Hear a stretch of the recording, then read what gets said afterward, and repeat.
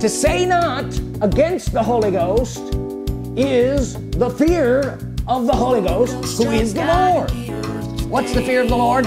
That Holy Ghost, your God in the earth today. Holy Ghost, your God in the earth today. The Holy Ghost is God in the earth today, and you walk with him by saying words. My name is A.J.Hemstrought. I thank you for joining us. If this is your first time here, make sure you subscribe. If this is not your first time here and you've been blessed by these messages, then consider becoming a partner with us. Acts chapter 9 verse 31. Then had the churches rest throughout all Judea and Galilee and Samaria, and were edified, walking in the fear of the Lord and in the comfort of the Holy Ghost, were multiplied. It's not even added, it means it was multiplied. Things were multiplied. Say things were multiplied. But things are listen, things are multiplied when you do the first part of this verse. Walking in the fear of the Lord and the comfort of the Holy Ghost. The fear of the Lord is a thing. It's something they did. They walked in the fear of the Lord. Say they. They walked in it. That meaning they were the ones doing it, right? And the comfort of the Holy Ghost, that's what he did. The word comfort there is paraclete. It's the same thing that when Jesus said, I'll send another comforter. I'll send, it's just another one of his names. It's what he does. They walked in the fear of the Lord. That's what they did. And he did what he does. Yes. And when they did that, what happened? They were multiplied. So the fear of the Lord is a thing. Walking in it, that's a thing. And the comfort, which is what he does, or the paraclete, is not a thing. The Holy Ghost is not a thing. The Holy Ghost is not a thing. He's God. He's a person, and he's in the earth. So there is a multiplication that takes place when you begin walking in the fear of the Lord and in knowing the Holy Ghost. So I'm going to talk about this, what it is, the fear of the Lord, what it is, and how you do it, how you get into it. Would it be good for your life to be multiplied? Yes. Right? This is where we need to go. Fear of the Lord, the Holy Ghost, and in the things that he does. Multiplied. Many people all over the world, all over the earth, are using the words, I worship you, Holy Ghost, that weren't using them before. And if you're one of them, if you're one of them, this is not insignificant. You've come a long way from probably where you were before. You've been introduced to someone, not just an anointing. You've been introduced to someone who does things. Say someone. Who does things. Who's this someone? The Holy Ghost. When you begin worshiping him, I worship you, Holy Ghost, using those words, you start to know him as God. He starts to reveal himself as God to you. If you don't worship him, then you stand outside and look in. But it's a big deal. You've come a long way. Say, I've come a long way. Come a long way. I preach on this all the time. These were words, specific words. Say specific words. Specific words that I was given.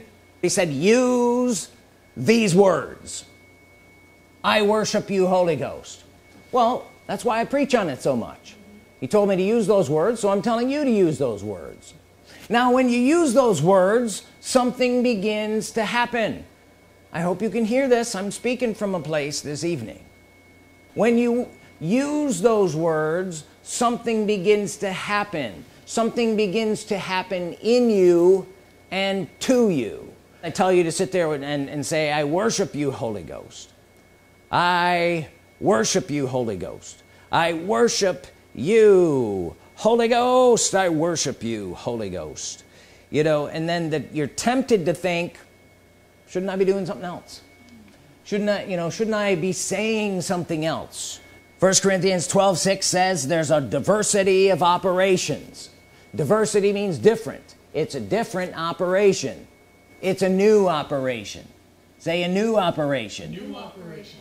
It's happening to you. It's something new that happens to you. Say it's something new, that happens to me. Now, I'm going to try to help you out this evening, okay, from somebody who worships the Holy Ghost a lot. Something happens to you. Say something happens to me.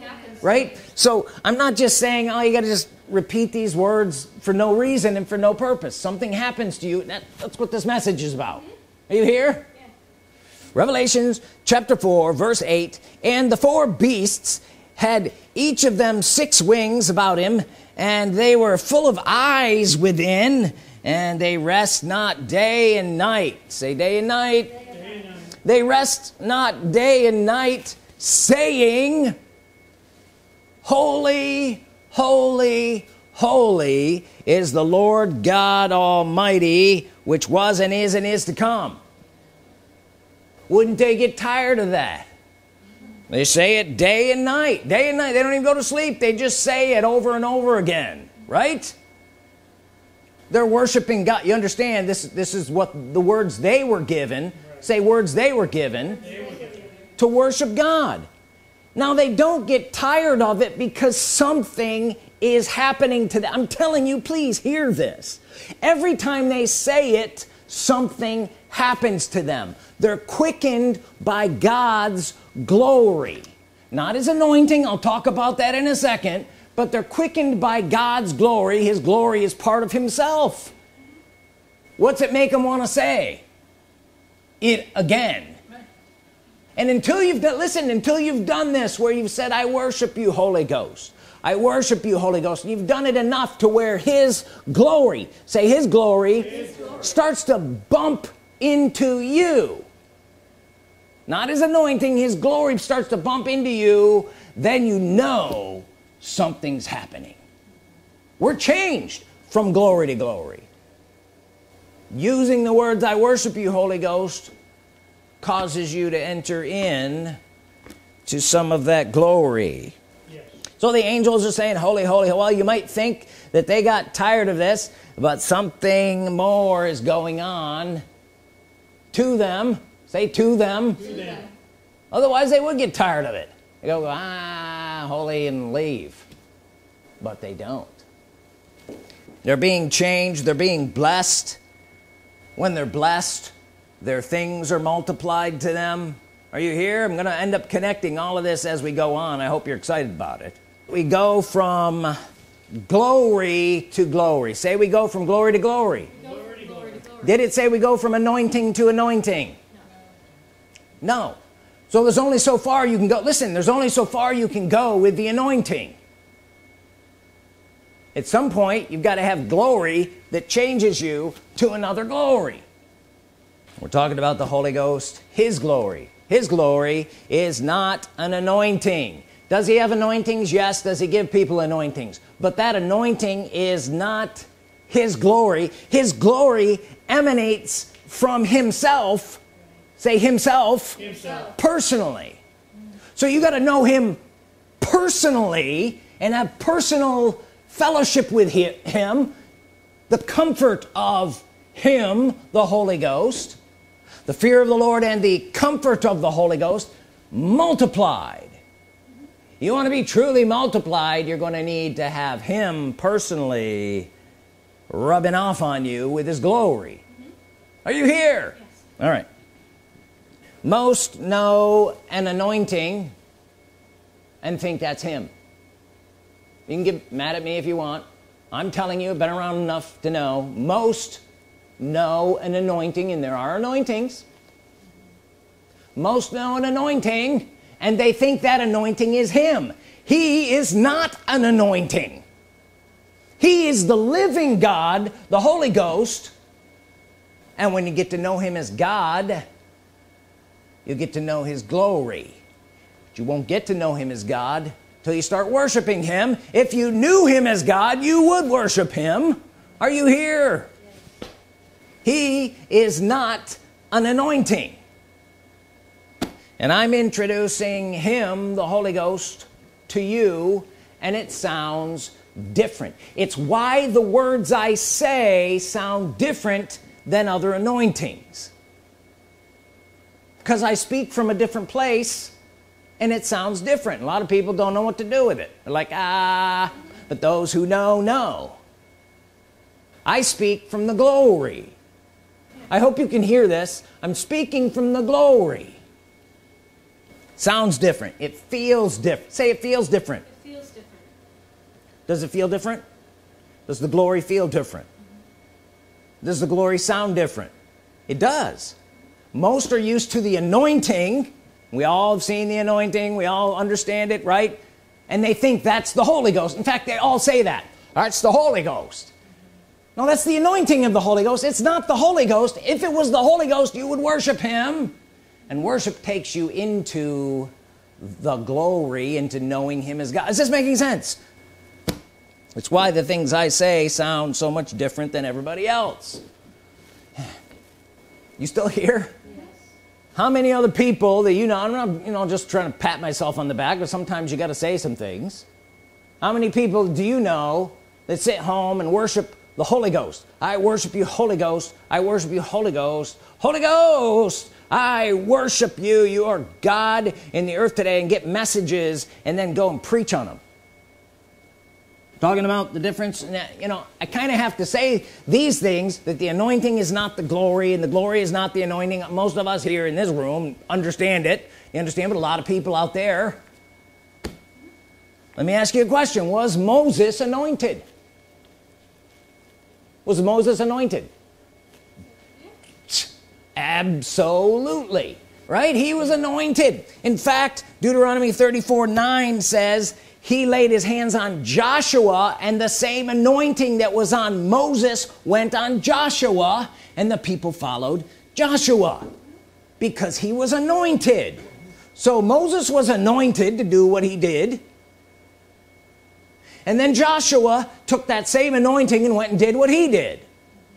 Yet Moses pleaded with God and said, show me your glory. Moses operated in all kinds of anointing, but he still said, show me your glory. Why your glory? Because it was God's personal glory. The anointing and the glory are not the same. And then God said, I'm going to let all my goodness. When talking about the glory, he said, I'm going to let all my, say my goodness pass before you. Right? And Moses had to hide in a rock because he couldn't take it. It was too good. Did God show him his anointing? No, Moses already had an anointing. He showed him his glory. And then he came down from the mountain. What did he do when he came down from the mountain? He had to put a veil over his face because he was shining with the glory of God that rubbed off on him. The glory is not an anointing. He came down the mountain. He put a veil on his face because the people couldn't take it. A lot of people can't take it. They hear the things I'm saying and they're like, I hate this guy. Because I'm not speaking from the same place that other people speak from. But then 2 Corinthians 3:16 says, we with unveiled face, beholding as in a glass the glory of the Lord, are changed into the same image from glory to glory, even as by the Spirit of the Lord. We don't have the veil on our face anymore, which means we're supposed to see and partake of the glory of the Lord. Who's the Lord? Now the Lord is that Spirit. So worship takes you somewhere. Never tire of it. If you're tired of it, you're not doing it right. Just keep going. Luke chapter 4, verse 8. Thou shalt worship. Say worship. Worship the Lord thy God, and him only shalt thou serve. Now, if you're not doing the first part of that, the and him only shalt thou serve is going to be lacking. You're not going to see how to serve him. Thou shalt worship the Lord thy God. Now, many times worship is translated fear, and many times fear is translated worship. So thou shalt worship or fear the Lord thy God, and him only shalt thou serve. Him only. Say him only. Why would that be? Who's the only God you're going to serve in the earth today? Holy Ghost. There's only one God in the earth today. He's the Holy Ghost. Him only. Well, if you're not worshiping him, you can't him only serve him. But if you worship him as God, you will know him as God. And once you do know him as God, you'll begin to understand how to serve him. You'll begin to understand that he is a God that uses words. Say, he's a God that uses words. What do we say here all the time? The Holy Ghost is God in the earth today, and you walk with him by saying words. No, I don't think it's that important. Well, then you're not going to get very far. But I'm not talking to people who don't want to get very far. I'm talking to people who want to go on with God into all that he has for them. If you know him as God, you want to walk with him as God, you're going to need to walk with him with your words. Let's look at Romans chapter 10 verse 3. For they being ignorant of God's righteousness. Say God's righteousness. So that would be the Holy Ghost's righteousness, or the way the Holy Ghost wants you to be right with him.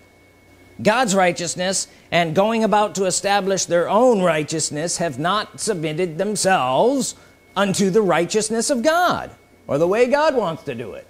See, now if you submit yourself to the way God wants to do it, then you'll have more success and you'll be multiplied. Verse 6. But the righteousness which is of faith speaks.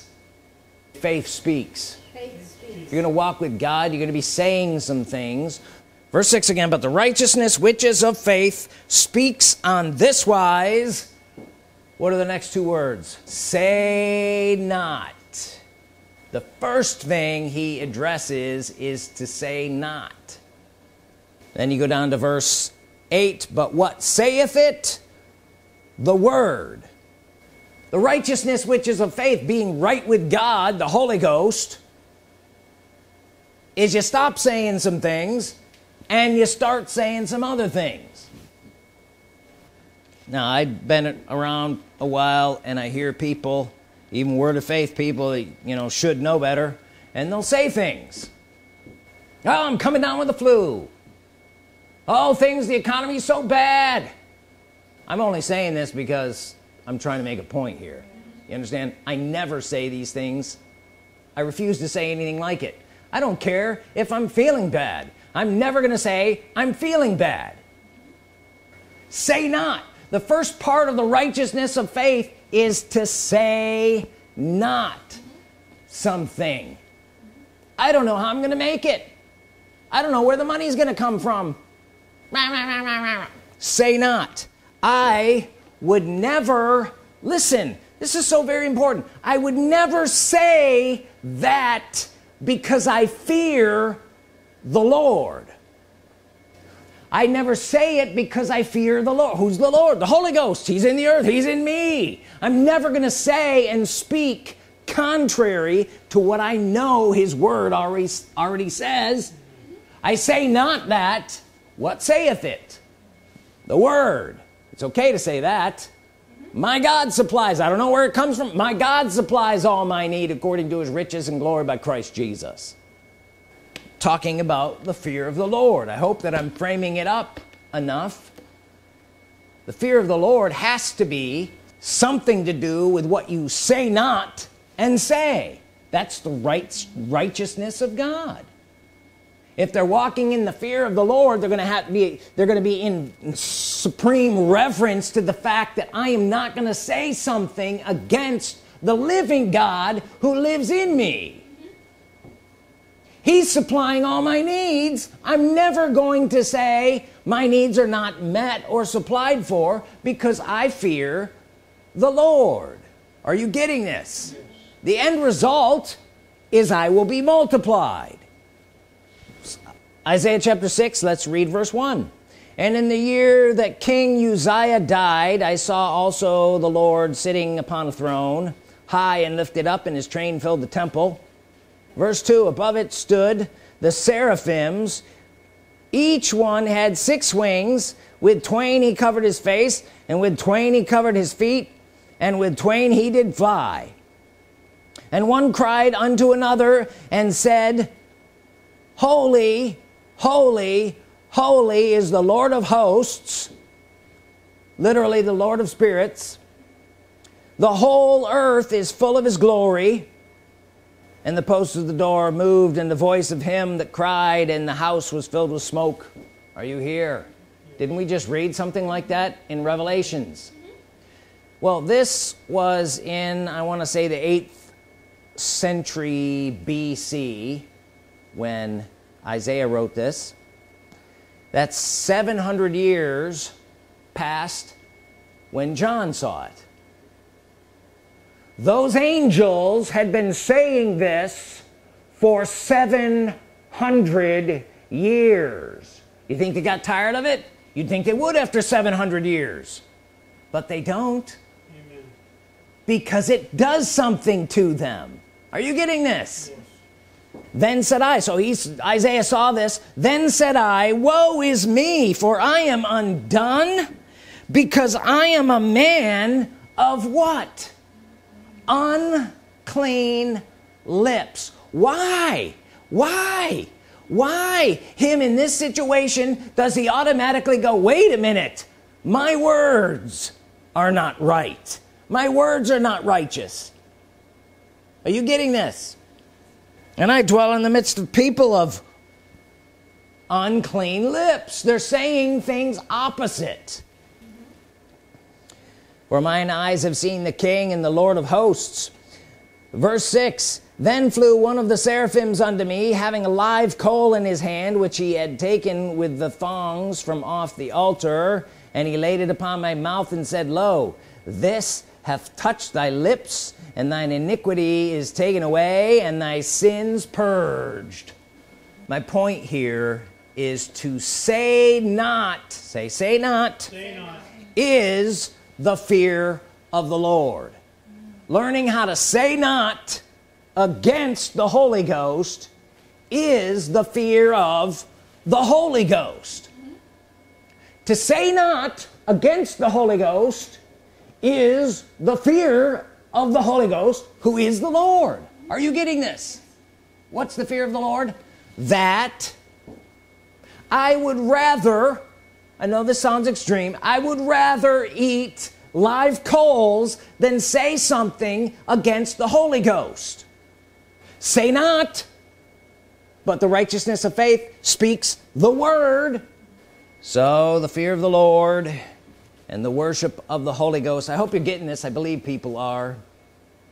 Well, you got to know who he is first, right? You got to know that he is God in the earth today. He's the Holy Ghost, right? And if you're going to worship him, I worship you, Holy Ghost, and you're looking for more things to say, I worship you, Holy Ghost, your words that you say not, and your words that you say that are in alignment with him become worship. Isaiah chapter 58 verse 6, is not this the fast that I have chosen? So God chose this kind of fast, right? And then he goes on to loose the bands of wickedness, to undo the heavy burdens, and to let the oppressed go free, that they break every yoke, right? So he chose a specific type of fast. And then you go down to verse 13 and look at the end of verse 13, and it says, nor finding thine own pleasure, doing thine own ways, nor speaking thy own words. This is the fast. Say the fast. The fast. You know what a fast is, right? Mm-hmm. Generally, if we're talking about food, what do you have to do? Stop eating the food. Yeah. It's pretty simple, right? Stop speaking thine own words. He calls it a fast that he's chosen. Stop speaking thine own words. Well, if we stop speaking our own words, what words are we going to speak? His words. Again, the fear of the Lord is not speaking. Say not. No. And then it is speaking. His words. Are you getting this? That's the fear of the Lord. The fear of the Lord who? The Holy Ghost who's in you, who you walk with in the earth. If you want to walk in the fear of the Lord, you're going to say not and you're going to say. Are you getting this? Malachi chapter 3 and verse 13. Your words have been stout against me, saith the Lord, and yet you say, what have we spoken so much against thee? Verse 14, you have said it is vain to serve God, and what profit is it that we have kept his ordinance? For God said, this is speaking against him. Are you here? Verse 16, then they that feared the Lord spake. Say, they that feared the Lord spake. Is this in your Bible? I mean, I've been trying to walk you up to it real slow. They that feared the Lord spake often. Were they obviously were not the ones that's words were stout against, right? They that feared the Lord spake often one to another, and the Lord hearkened and heard it. Talking about the fear of the Lord. Lord who? Lord the Holy Ghost that you walk around with. Are you supposed to? Matthew chapter 12 and then verse 32. And whosoever speaks a word against the Son of Man, it shall be forgiven him. But whosoever speaks against the Holy Ghost, it shall not be forgiven him, neither in this world nor in the world to come. People don't like that verse. There's a lot more in there than just, you know, the initial scare that a lot of people like to preach on, make people scared. When you look at it, whosoever speaks a word against the Son of Man, it shall be forgiven him. But whosoever speaks against, say speaks against. Speaks against. Against meaning contrary to. That's exactly what we're talking about. We're talking about walking in the fear of the Lord, the Holy Ghost. If you're speaking contrary to him, you're not fearing the Lord. So if I'm not speaking contrary, what am I speaking? In agreement. I'm speaking in agreement with the Holy Ghost. Say, I'm speaking in agreement with the Holy Ghost. And I refuse to say anything other than that because I fear the Lord. Are you getting this? Your words become the fear of the Lord. And he hears them. Listen, your words become the fear of the Lord, and he hears them. The fear of the Lord is equivalent to worshiping him. As you use the right words, you begin worshiping him in a way that other people can't. So, when I use the words, I worship you, Holy Ghost. I worship you, Holy Ghost. I worship you, Holy Ghost only. You're the only God in the earth today. I worship you, Holy Ghost only. And then I refuse to say stupid things. Beware what you say after you start worshiping the Holy Ghost. I hope you're listening to me. What should you say after you start worshiping the Holy Ghost? Chapter and verse is the best thing, right? Because if you refuse to say opposite of what chapter and verse says, and you do say what chapter and verse says, then you're continuing on in your worship of him and the fear of the Lord, and then multiplication shall come your way. Is this any good? So I can say, I worship you, Holy Ghost. I worship you, Holy Ghost. I worship you, Holy Ghost. My God, Holy Ghost, supplies all my need according to his riches and glory by Christ Jesus. I worship you, Holy Ghost. Does that make him happy? Yes. Will I be multiplied by doing that? Yes. Psalm 145, verse 19. He will fulfill the desire of them that fear him. He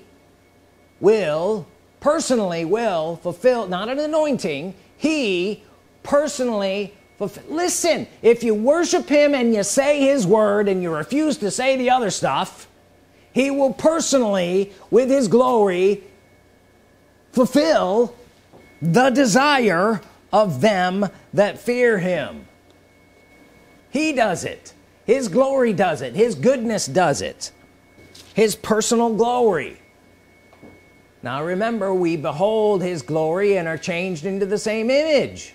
In that same place, worshiping him and fearing the Lord. Worshiping him and fearing the Lord. Worshiping him and fearing the Lord. Say, worshiping him, and fearing the Lord. Do you understand what those things are now? Psalms 34 verse 9. Oh, fear the Lord. Do you understand more about what it is now? If we just took the fear part and said, well, change it to worship, because they're often interchangeable. Worship the Lord. I preach on it all the time. Worship the Lord. But now we know what the fear of the Lord is. Oh, fear the Lord, you his saints, for there is no want to them that fear him. Not too long ago he said, if you will worship me, I will give you anything you want. I just read you 2 verses of scripture that say the exact same thing. If you worship him, he'll give you anything you want. 2 Corinthians chapter 3 verse 7. But if the ministration of death written and engraved in stones was glorious, so that the children of Israel could not steadfastly behold the face of Moses for the glory of his countenance. Was that Moses' glory? He was so good looking? No, that was God's glory. They couldn't even look at him because God's glory. For the glory of his countenance, which glory was to be done away. Verse 8, how shall not the ministration of the Spirit be rather glorious? For if the ministration of condemnation be glory, much more doth the ministration of righteousness, say righteousness, exceed in glory. Seeing that we have such hope, we use, say use, great plainness of speech. And not as Moses, which put a veil over his face, the children of Israel could not steadfastly look to the end of that which was abolished. Verse 16, nevertheless, when it shall turn to the Lord, say the Lord, the veil shall be taken away. Now the Lord is, veil taken away. That Spirit. Where are we now? With unveiled face, looking at the glory of the Lord, that Spirit, Holy Ghost. Now the Lord is that Spirit, and where the Spirit of the Lord is, there is liberty. But we all, with open face, beholding, as in a glass, the glory of the Lord. What are we beholding? The glory, the anointing? No, the glory is personal presence, his personal person. Say his personal person. His personal person. That's what we're beholding. And his glory are changed into the same image from glory. We're not changed by the anointing, we're changed by his glory affecting us to another level of glory. I tried to get you here. This is where we have to go. This is where the angels have been for 700 years and longer. They go from glory to glory to glory. Are you here? Yes. From glory to glory, even as by the Spirit of the Lord. Another translation says, even as by the Lord who is the Spirit. Who are we changed by beholding? The Lord who is the Spirit. Who's the Lord who is the Spirit? The Holy Ghost. Acts chapter 9 verse 31. Then had the churches rest throughout all Judea, Galilee, Samaria, and were edified, and walking in the fear of the Lord and in the comfort of the Holy Ghost were multiplied. If you want to be multiplied, we've listed out the things you must do. And as you begin to worship him as God, and use the words, I worship you, Holy Ghost, and then refuse because of the fear of the Lord, to say things contrary to him. He will begin to rise up in you and multiply you, your things, your life, to the point where you wouldn't even recognize it if you saw it. Because the great things are beginning to take place in the people of God in this day, in this time. And we shall not be beaten down, but we shall rise up from glory to glory until the world will recognize and see and know that we worship the true and living God. And many, many, many shall come along with us. We thank you for it, Holy Ghost. We thank you that you are taking us from glory to glory, even as by the Spirit of the Lord. If you'll stay tuned with us, I will take you there. I'm called to take you there. If you have a tithe or an offering, hold it in your hand. Say this after me. Holy Ghost, I worship you. I thank you that you are blessing me and multiplying me. That includes my finances. I thank you that I am blessed and great things are moving in my direction for me right now, in Jesus' name. Amen. Jesus at his right hand. Holy Ghost, your God in the earth.